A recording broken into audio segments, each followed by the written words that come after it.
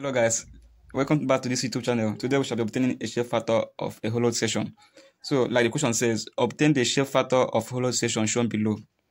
Okay, we are given that the distance from here to here is 350 and that is our breadth is equals to 350 millimeter. And the distance of the square inside is our small b, which is 300 millimeter. Then our d is the overall depth, which is 480 millimeter, and our small d is equals to 400 millimeter.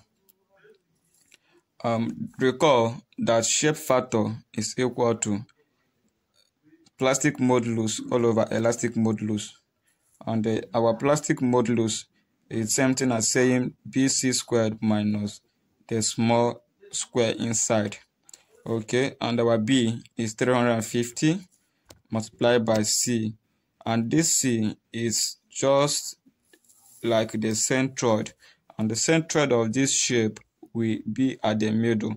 That is the total depth divided by 2, and that is 480 all over 2 is squared, then minus the small b, which is 300 multiplied by the centroid also, but this one now you're going to talk about the square inside, the small one, and the small one has the depth of 400, so it will be 400 all over 2, then you square it.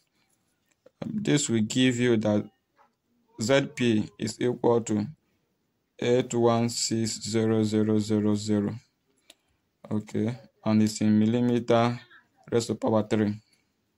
Okay, alternatively, you can decide to take a moment about the neutral axis of this particular shape.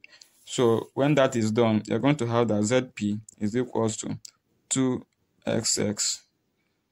So it's going to be 2 into, if you divide this shape into 2, you are going to have something like a rectangle, and the area of a rectangle is length times width or breadth. That means it's going to be the total depth divided by 2 will be the distance from here to here, and the breadth remain the same. So that's going to give you, it's going to give us 350 multiplied by the 480 all over 2. That is the area. Then multiplied by the centroid. The centroid of the small rectangle that will be formed is going to be half the distance from here to here, which is total of the distance from here to here divided by 4. Have 480 all over 4, then minus you have 300, that is for the one that is inside, multiplied by the depth of the one that is inside, and the depth is nothing but 400 all over 2, then multiplied by 400 all over 4. When you play around with this, you still arrive at the same answer, millimeter raised to power 3. Okay, for the ZP, which is the elastic modulus, it's something as saying moment of inertia all over y, where y is equal to d over 2.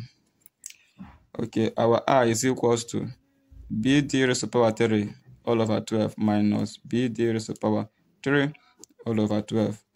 That will be equal to, I will have 350 as b multiplied by 480 as d raised to power 3 all over 12 minus 300 multiplied by 400 raised to power 3, our small b and our small d all over 12. So I will be equal to 162560000 into 5. And you know ZE is equal to I all over y. That will be equal to 16250600000 into 5 all over d over 2 is same thing as 480 all over 2, which is 240, and it's in millimeter. This one is in millimeter raised to power 4. Okay, then all over 240, you're going to have that ZE is equal to, if you divide this with that, you have 677 point millimeter raised to power 3. Therefore, our shape factor is equal to ZP all over ZE, which is equal to, we have our 816,000